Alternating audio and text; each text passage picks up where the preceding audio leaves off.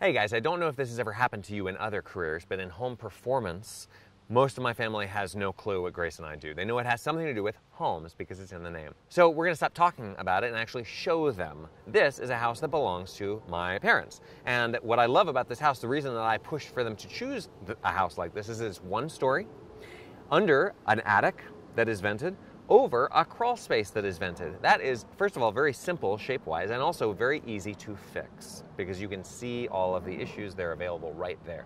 So we're gonna actually not just test this house, of course testing is what this channel is about, but also we're gonna go ahead and retrofit it. We're gonna do a full crawl space retrofit for air sealing and insulation. We're gonna do a full attic retrofit for air sealing. And we're not gonna worry about the HVAC. That's another system. The two systems that are involved in performance, of course, are the enclosure and the engines. The engines we're gonna leave out of this conversation today. But this series is all about how to test and improve the enclosure. And so let's go inside and figure out what we're gonna test this with in the first place. Now, aside from the blower door that you saw is already set up in the front door of the house, we have a number of tools that we're going to be using. Now, these are all dependent on having a blower door. If you do not have a blower door, you are not an enclosure expert. So please make sure, HVAC guys especially, get a blower door. You need one. At least know where you can borrow one and have training in it. First of all, infrared camera. This one happens to be in the tens of thousands of dollars. You do not need one of those. We need one because our job is to tell the story of what is going on with home performance. But for you, you can get one that you put in your pocket for $200 if you want a consumer model. $400 and you get a FLIR 1 Pro, and the list goes up from there. But at the very least, have something that you have with you all the time because it's good to be able to look at things. So we're obviously going to be using this. It's a sexy tool. Here we have a manometer that is monitoring all the time the pressure in the attic and the pressure in the crawl space. Both of those are in relationship with the main body of the house where I'm sitting right now. So this is the pressure in the attic with reference to the house, and this is the pressure in the crawl space. This one happens to be green. The reason that hoses are colored is not because they do different things, it's just to help you remember what you did. So this one is green for grass, that's the crawl space on the ground. This one is blue, like the sky, like the attic. The reason that I'm going to be monitoring these is this is called a zonal pressure test. Very important to run, and this is how we're going to track before and after, not just aside from the blower door number that's just a big number that includes all the gaps and cracks in it. When we make a change in just the crawl space, we want to know how much difference we made. Blower door number overall might not show that much change, but the zonal pressure test number would show a massive change, and that's what we're going to be looking for. And again, we're going to be doing all this work ourselves, so I'm going to be slightly embarrassed if I don't do that great of a job. This is important to monitor, and I've got that hooked up all the time so that we can track that. Here we're tracking the pressure in the house with reference to outside through the blower door manometer. And right now, all of these numbers are hovering around 0. That is good, but it's also perhaps the mark of a house that is super leaky, that just is basically outside itself. We're going to find out which it is. The Tiny Lab is also pressure balanced and also has perfect zonal pressure proportions, but that's for a totally different reason. So we're going to test and find out exactly why all of these numbers look so beautiful and right around 0. We also have these. These are tiny temperature and humidity data trackers that I have several of hooked up around the house, and basically you can just hang them from the pull chain on your fan in the middle of a room or on a hanger in a closet if you want to. And I've just got these positioned all over the house. I can track now and make a map, just like I'm going to make a map of the zonal pressures around the house, of what rooms are maybe picking up more heat from the sun from outside in the summertime or are being overly cooled by the air conditioner. Of course, every house's enclosure is informing the HVAC system. The HVAC system job is to take out the heat that's added. So we've got heat coming in and then heat being taken out by the air conditioner. And in wintertime, it's the opposite. But it's those two things always. So if we have something that's uncomfortable in a room, it might be because it's being over-conditioned by the furnace of the air conditioner, or it might be because it's got too much load, too much bleed to outside. This will help us figure that out. We're also tracking carbon dioxide and temperature and relative humidity in this room where I'm sitting right now, which is very cool with this new Testo wireless probe kit. And we can see that we're floating at less than 1,000 parts per million of carbon dioxide, which we're going to find out a lot more about what that means during Home Chem, which is the giant indoor chemistry experiment that's happening this year. And you'll see a lot more about this on this channel, so make sure that you're subscribed here. But that's an important number to have in mind as we begin, because as we air tighten this house and air seal it, that number might start going up, in which case we're going to need to ventilate, of course. This is a pressure pan. You can actually make one of these out of anything that is rigid and solid, like a cardboard box, if you want to be really hack about it. If it's got a weather stripping on it that you put a hose in.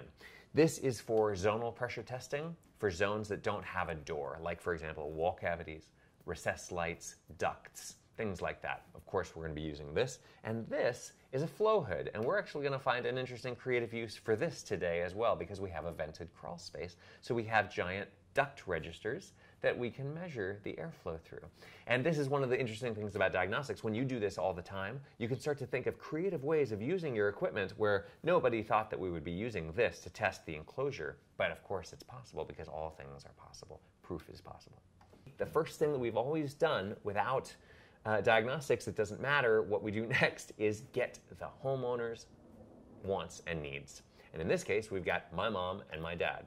And my dad likes to have utter control over everything, over every thermostat, just like your dad does. My mom has cold feet, probably just like your mom does. So she has to wear slippers, and she's like, now she'd informed me that she's taken to wearing 2 to 4 pairs of socks every day.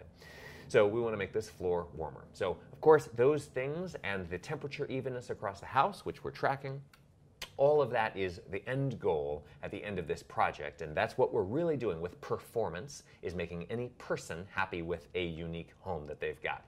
Just going in and air sealing because air sealing is good is the wrong approach every single time. You want to make sure you're serving a specific need, and so that's what all this stuff is for, is just to help us know and prove that we have given this client what they're paying for. My mom and dad will know what we do for a living, and they will be happy, so that is all good. Now, before we start with the blower door test, we're going to use our friend the infrared camera and do a pre-air leakage scan.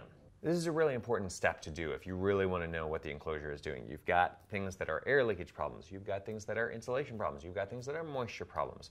Once you run the blower door, you will not see anything except things that involve air leakage, because it's going to be so loud. That's what the blower door is beautiful for, is it puts your entire house on a treadmill and it makes air leakage everything. So if you want to know what things are both insulation and air leakage problems, and what is just an insulation and not an air leakage problem, and also detect moisture, this is an important step. Now, you would do this in the entire enclosure. All the exterior walls, why it's important to inspect first, you know where the enclosure is supposed to be. I'm just going to show you this a little bit. So I would start at the front door and I'd move clockwise on each floor. Here, we're in the first floor. This is only one story. We have windows. Don't look at windows with infrared. It's silly. We also have what looks like a heat bleed problem happening right up here. That's definitely an insulation issue that's going on. We have something that might be a moisture issue. Anything that I ping as a moisture issue, I would immediately go to and use my moisture detector. That's a dedicated tool to tell whether something is wet. Important not to just say, oh, it's wet, because I saw it with pretty colors. So I'm going to look at this later. And also we have the fireplace. This actually should show up under air leakage, because generally chimneys and fireplaces are a big deal. And back there you can see the attic access, which already is hot before we even run the blower door. So that also is probably an insulation problem at that point. Now once we have all of that stuff mapped out, and I've made notes of all the things or taken pictures of everything that I want to know is an insulation problem before we run the blower door, now we kick on the most important tool. Blower door is set up. We have the covers in place, and that's important. All doors and windows are also closed outside, and we are running at a baseline pressure on channel A of roughly 0. Each Pascal, in very layman's terms, is basically the weight of a Post-it note, if you think of it that way. It means it's just a very, very slight pressure. So we don't have to worry if it's -1 or +1. The goal of baselining, which would be the next step that we would do, is to make channel A say 0, since we're already at 0 because the wind is not very strong. We have a very short house, not a very tall one. Which means we don't have to run baseline. Saves me 5 or 10 seconds. That's great. So first thing that we're going to do is run this up to 50 pascals. Now it's important to know what number you expect to see for a couple reasons. Number one, you want to know what fan to bring. I have at my disposal about 15,000 CFM of air that I can move. That's 3 blower doors. I'm not going to bring all 3, number one, to any job, but generally I'm not even going to bring 2, and to this house I'm definitely not bringing those. So this house is about 2,000 square feet, and I'm going to expect, before I come, that I'm going to see about 1 CFM of flow for each square foot. of floor area. So I'm going to expect about a 2,000 CFM. That leads me to the second issue, which is what ring am I going to use when I first run the blower door? You could start at the smallest one and work your way up, and that could take you 5 or 10 minutes to do that, or you could just jump to the number that you think you're going to see at the get-go, and that will take you there. I'm going to go ahead and run this at open because I already know that we're going to see a leakier space than what we expect because I've already inspected this house.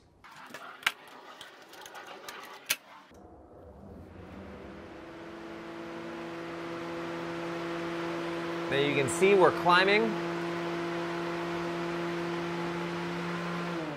And I'm going to go ahead and turn the fan off because we don't need it right now. We have reached about 50 pascals, and we have a flow of about twice as much as we expected, 4,300 CFM. I'm going to mark that down, and now we can start exploring the house, unless I want more numbers. So there's two ways of running a fan. You could run it so that it blows out. That's called depressurization, or you could run it so it blows in. That's pressurization.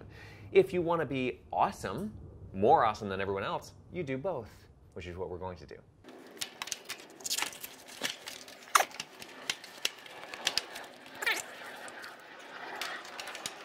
Now that I flip the fan around, all I have to do is rerun the same test. In different models of blower doors, you have to do a few different things. For a RetroTech, you don't have to do anything. You just literally press go again. Now again, I can go ahead and press hold and turn off the blower door so that I can think straight. What we found is that we got to about the same number, or approximately 50. I'm using the at 50 function on the blower door so that I can know exactly what it would be if we were at 50.0 on the dot. That's a cool feature of manometers. And we're getting a higher number than we were on depressurization. That tells us a couple things. Number one, you expect to see that generally. If you have a house that's built with building paper, you're going to see that when you suck in on the building paper, it's going to seal itself better. And when you blow into it like a balloon, it's going to flap open if it's not taped. That's one way to test whether a house has been taped on the building paper. You wouldn't think that you could do that, but just because it's invisible to the eye doesn't mean that it's not testable. Also, every single damper in a house, if you've got exhaust fans in bathrooms, exhaust fans in kitchens, is going to blow open when you bring air into the house, but it's going to suck tight shut when you suck air into the house. And so that is another thing that we're testing.